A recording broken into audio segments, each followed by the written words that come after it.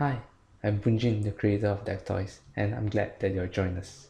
Deck.Toys is a classroom engagement platform where you can make your lessons fun for you and your students. In this video, I will show you how you can create your first Deck.Toys lesson and use it to engage your students today. Let's get started. This is your dashboard, where on the left is your list of classrooms and on the right are your lessons. Lessons are called decks in Deck.Toys, and let's create the first lesson. When you create your lesson, the path and activities wizard will appear. Here I have created several templates to help you get started. Uh, there is the forked, merge, spiral, web, and also the popular Monopoly template. In this demo, we're going to use the merge template. And the next tab, here is the key concepts. The key concepts are the terms and definitions that you are going to let your students practice and master throughout today's lesson. In this example, the 2D shapes and 3D shapes terms have been created for you, but of course you can change it to anything you're going to teach for today. So let's move on. And here we're going to see the map that the deck will be created for you, and also the pre-populated blocks, and also the instructions for the students. I've also included the slide activity and several slide templates to get your students' responses for the lesson. So let's generate, and the path activities wizard will create a path for you and also the individual activities. So here will be the signpost, the slide activity, and so on. Your Deck.Toys lesson is actually ready now. Let's check by clicking the preview deck and see how it turns out in the classroom. Here is the test classroom. On your left is the teacher's view, and on your right is the demo student's view. So here it simulates a student for you. A student can start through the entry point marked by the word entry and move to the next activities. As long as they completed it, the next activities will be activated. Like now, the student is unable to move on until they have completed the prior activities. So on the second activity, there is the learn slide, where the students are required to enter their responses, text responses, and also draw responses. And as the teacher side, you can see that the students progressing. So for example, the student DS is on the second activity on learn. And you can of course control the classroom using the synchronized mode. Now it's in free mode, the students are able to explore by themselves.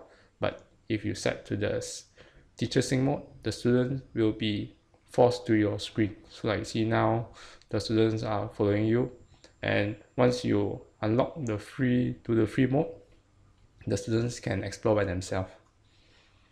So in this case, and next I will show how you can assign this lesson to your Deck.Toys classroom. Let's go back to the dashboard by clicking on my dashboard. This is the lesson that we have created just now, and now we are going to create the classroom. So you can create classroom by pressing the plus sign here, and the classroom name can be unique for your case. So like today I'm going to put Bunjin math class example, and here is shown the address. So this is the address that the students will need to enter on their web browser. Here, Deck.Toys/Bunjin math class. You can click configure classroom to customize the address or the name too. And as the classroom has been created here, we're going to assign it. To assign the previously created lesson, you can go to the deck, assign to classroom, and click on Bunjin math class. And here you can see the assigned lessons are listed under the math class. So when you go into the classroom, now you'll be going into as a teacher. This is the teacher's view of your Deck.Toys classroom. You can click on the bar on top, which will show you the classroom address that your students will access using their web browser. So let's show the list of students on the right. So if your students connect to your classroom, you will see the list of students appearing who are online coming into the classroom here.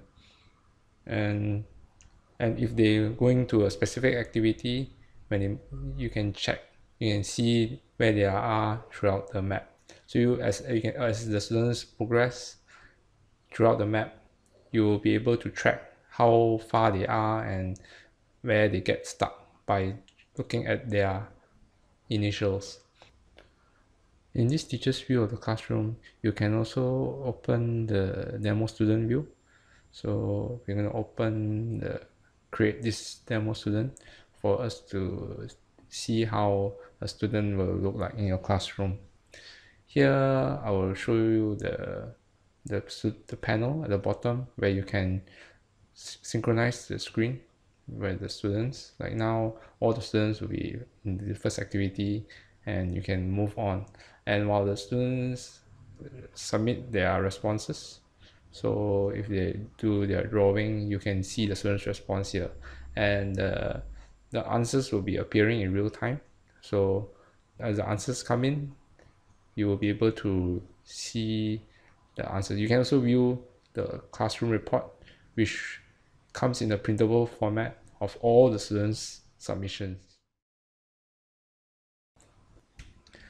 If you need students' engagement in the classroom, you can use any of the apps, which when you launch it will appear as a app on every student's device. So let's, for example, you want to get the students' answers, you can press the launch buzzer and every student's device will have the buzzer, and you can see the students list of students coming in, and you can also grade and give them marks accordingly.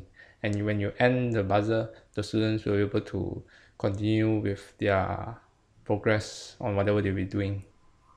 That is all you need to get started with Deck.Toys, and if you need any help, you can always message me through the inner chat at the bottom right corner.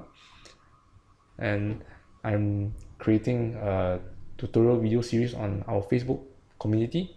Please do join it, and you can always post any questions there. Bye bye.